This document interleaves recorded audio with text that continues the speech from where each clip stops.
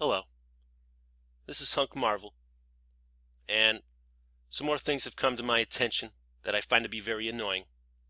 So I've called this video More Annoyances. Here's the first one. Thank you for your service. Whenever someone is on a game show or a talk show or television, whatever, and they mention they've served in the armed forces or they serve in the military or whatever, the host or whatever always says, thank you for your service. Here's why I find this annoying. I don't have anything whatsoever against people who serve in the armed forces. I have many relatives, like most of you, who served in the armed forces, in the military.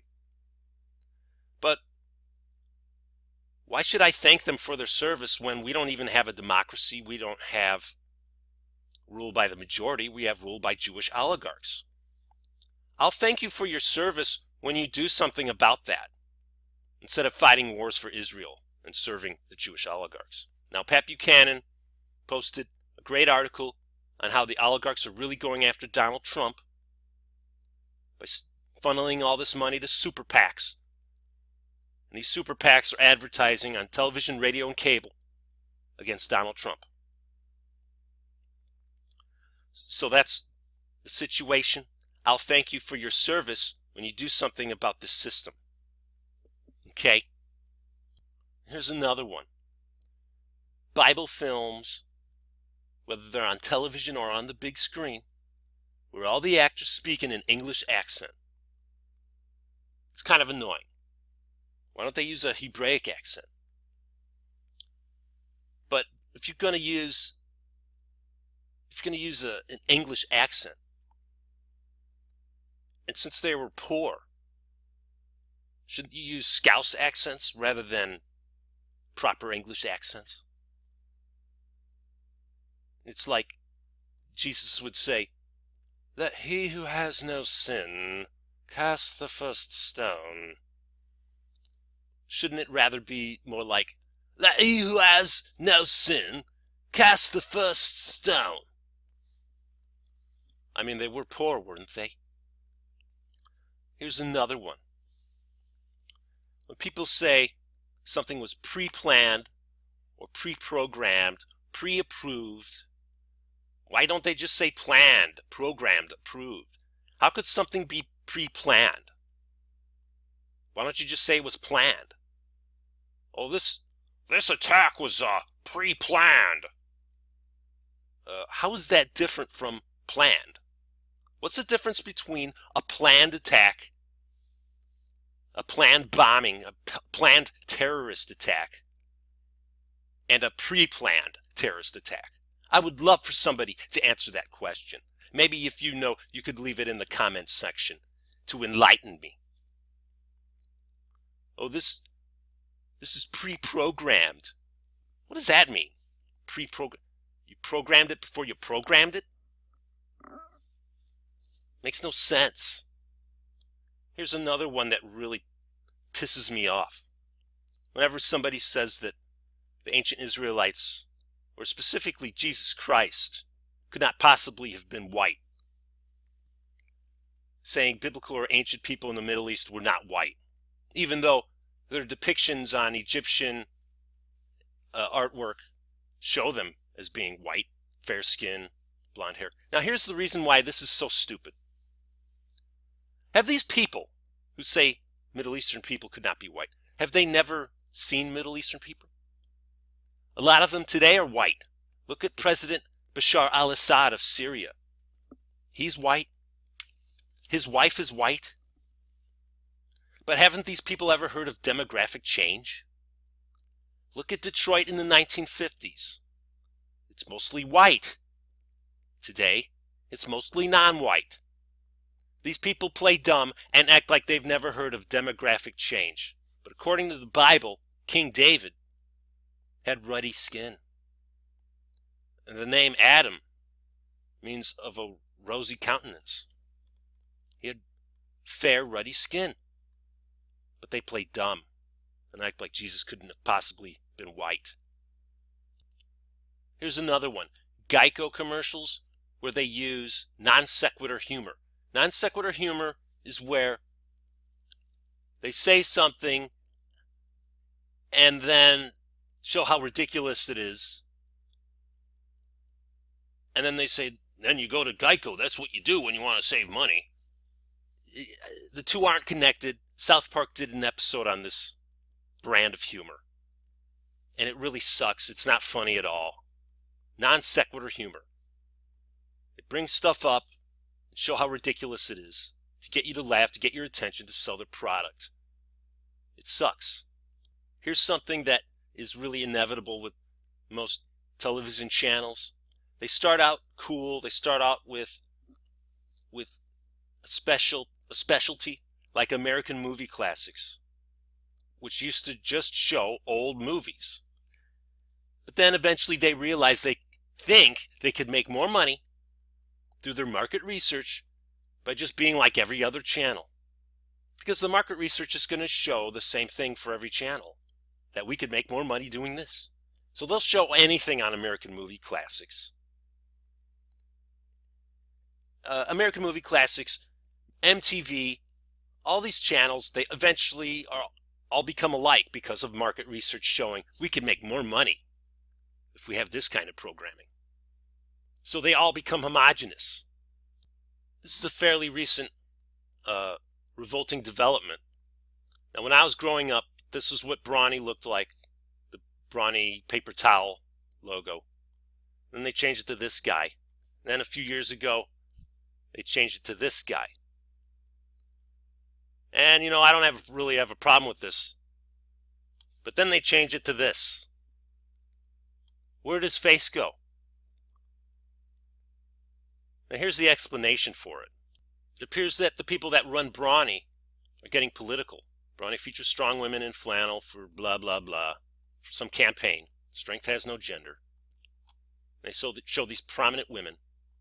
Then it says, the move comes just a few weeks after Brawny rebranded with the help of San Francisco agency Cutwater, opting for a new look for the iconic Brawny man. Yeah, they cut off his face. It's a new look. Shoppers no longer see a full-length image of the ultra-manly flannel-touting mascot.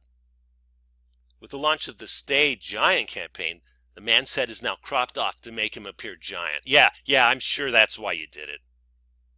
You did it because you don't want to show a white man being a paragon of masculinity and strength.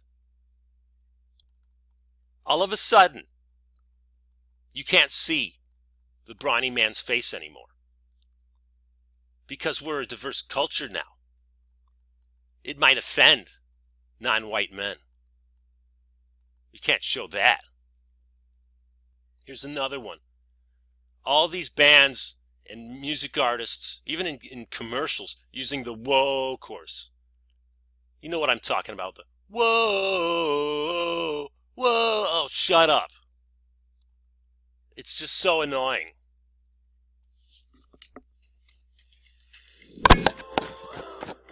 Whoa, whoa, whoa, shut up.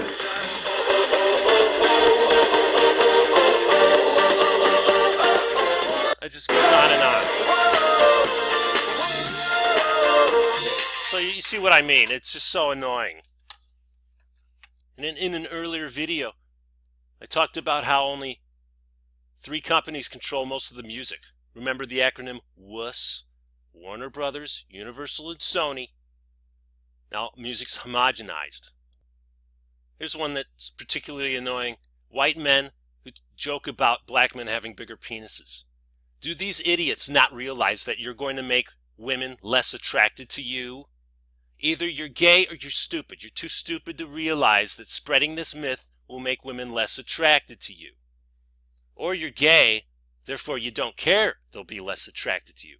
But anyway, in any study where they actually measure the penises, they find that Northern European men are the largest on average. And this article talks about it. Smallpenisfacts.com? I don't know.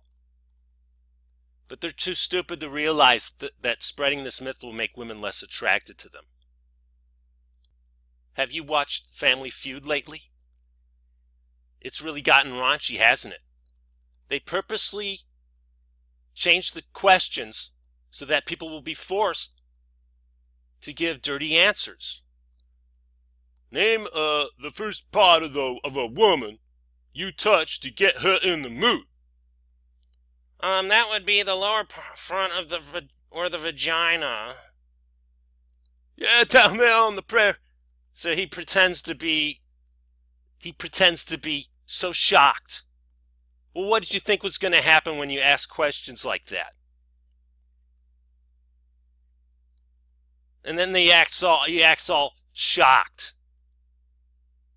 What's going on here?